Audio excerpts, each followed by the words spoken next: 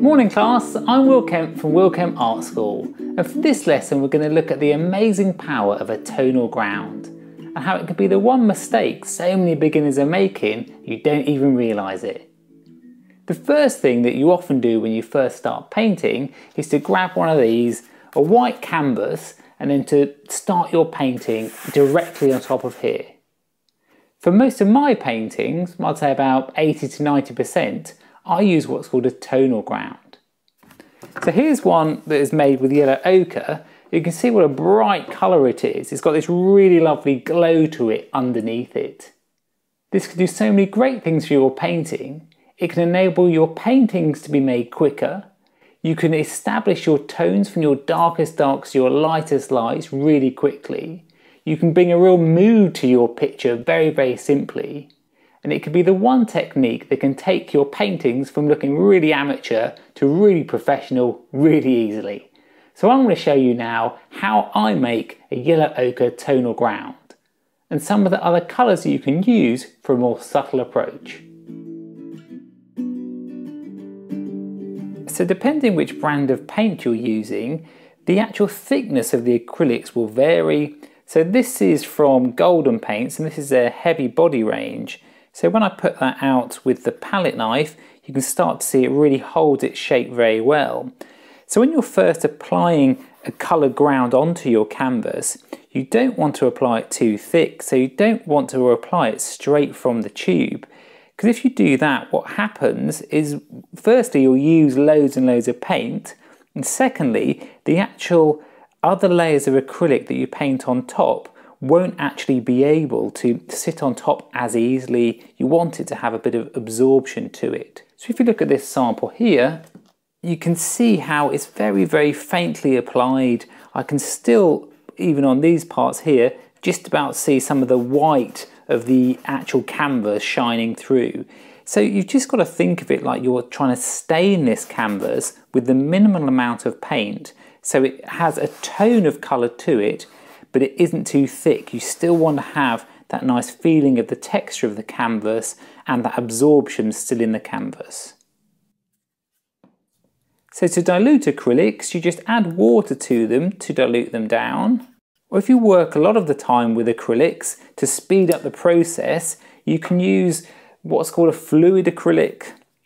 So this is an Indian yellow from Golden Paints and a fluid acrylic. And a fluid acrylic just comes thinner to start with. So you see here, that's got a lot more runny of a consistency. So to match that with this, I'm just going to add some more water to it. And you're trying to, let me put some in here so we can get going with it. You're trying to get a consistency that's really a bit like milk.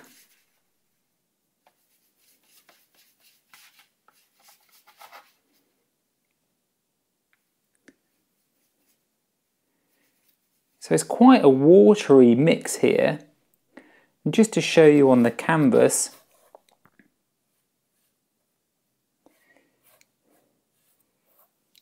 you see how it covers it over, but it's not too thick. For this example, I'd probably have it a little bit thicker than that, not quite as watery. So I'll just take that off. Add a bit more of the acrylic paint into it, and a bit more water.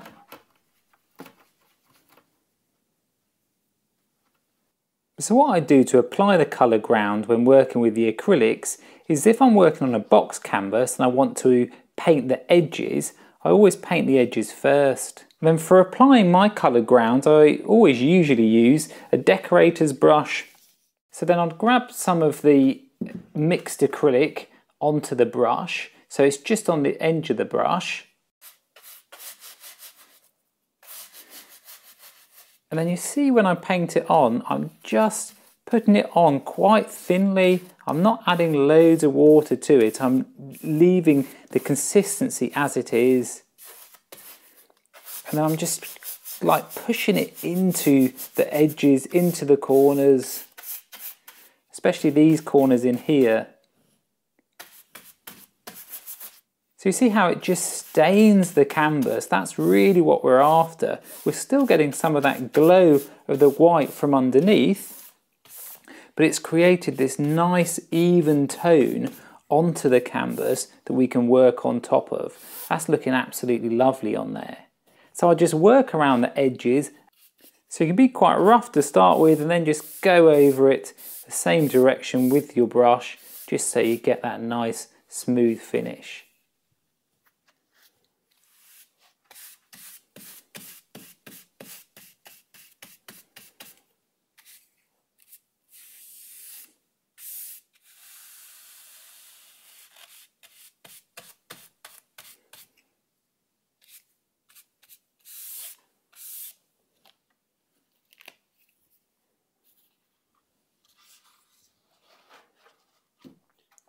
So if you need to mix up a bit more paint, just do that at each stage.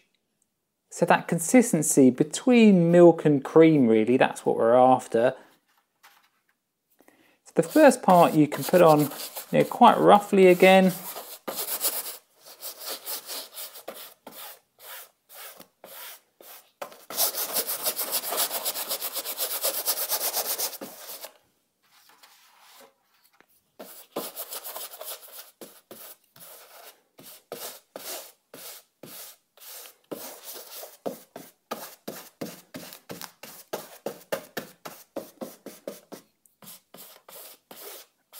And then just work the same direction.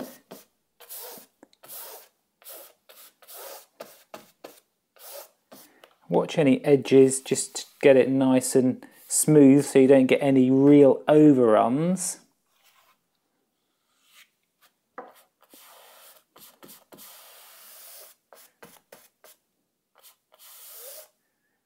And then just overlap your brush marks.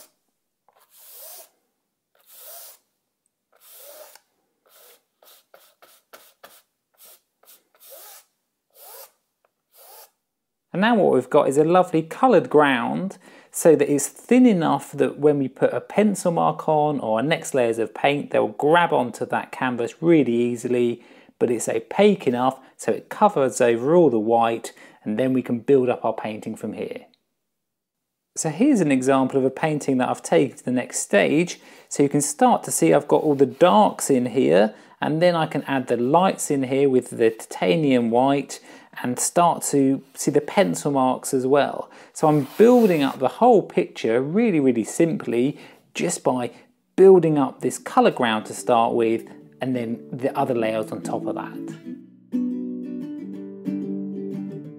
So this is a grey mid-tone tonal ground, and this is made with a mix of raw umber and white, just painted onto board for this example. If I'm doing a portrait where I'm using skin tones, I don't really want the yellow ochre next to it, because if I put the yellow ochre next to my face, it's really, really hard, it's really strong. It's hard for me then to judge the subtleties of skin tone. Whereas if I've got this colour, which is a lot cooler, I can have that as the underpainting and start to bring the skin tones on top of that, so it will really help me to balance the warm and the cool and help to judge those subtleties of colours so much easier. I can also again apply nice darks onto here and really strong highlights, so it will help me to judge my tonal range within my painting. You can make a tonal ground in any colour you want. You can use a pigment straight from the tube, just watered down, or you can mix in white with it. All you've got to think of is what mood or feeling you want in your painting, and then to decide what colour will suit that best. So Turner used to make lots of different colours on his papers. So one would be a burnt umber browny colour, one would be a blue underpainting. And then if he was out sketching or out looking at a scene to paint, he'll just go through his colours that he had with him and see which one had the general tone, the general colour tone to what he was looking at. Then you just start to work onto that colour, and half your work's already done for you because you've got a great base to work onto. And these are the concepts that I work with for my paintings, and they can be so effective to get really professional results from your acrylics. This is Will Kemp from Will Kemp Art School. Click above to subscribe so you don't miss out on the next lessons.